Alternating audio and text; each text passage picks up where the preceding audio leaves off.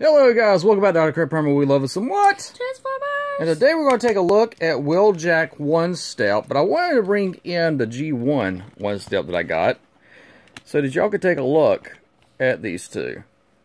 And this is what's crazy. I mean, even the one-step has all this detail.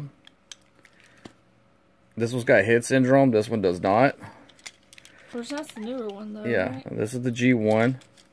You know, if it had these numbers on the side, on this one over here, on the one step, you'd be pretty much looking at the exact same figure.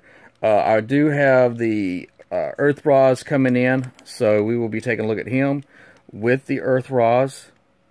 I'm very happy about having Wheeljack, the father of the Dinobots, which is awesome. So I want to show you that, but take a look here. This is the one step, and it's really nice. Nice paint apps, nice little pink windows.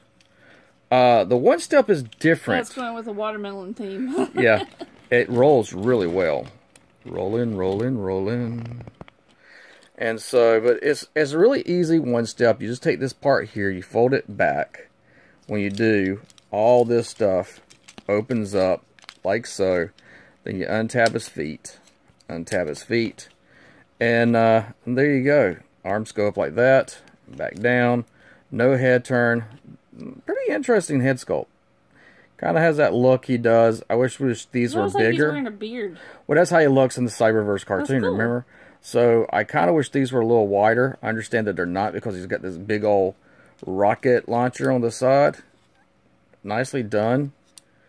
Not a whole lot, nothing in the legs that come together. And then this thing here is like the rocket launcher, and that's all it does. I kind of like that because, you know, mostly kids are going to use this one, and so I like the fact it's not going to fly all over the place because it will never be found again. Or Nikki has to collect all these little things and put them in little Ziploc bags and label them because they're everywhere because I lose them all the time where the cats take them. But it's really nice. It's a very nice figure. I'm very happy with him. I was debating about this thing that Nikki wanted us to do where we focused on the one steps, but the more that we've gotten and the more that's come in, and for the prices that we've been getting them, it's pretty freaking cool. That's a lot of movement for a one step. Yeah. And we only paid $8 for it, right? This one here was $7 something, $7.80 something. Got it at Walmart? I mean, no, Amazon? Amazon. Do you think they're still in the stores? Yes. And they probably could still find them on Amazon. So, yeah, pretty cool looking guy. Great for birthdays. It is. Not a lot of backpack. Not a lot of, you know, whole bunch. It does have some hollow bits, but, you know, that's Hasbro. But, very, very nice. Not as hollow as it could be. Yeah, very nice. Very G1-y. Very much so. Very much a G1 look. Very, very happy. Can't wait to get the Earth Roz Wheeljack in, and we'll compare all three.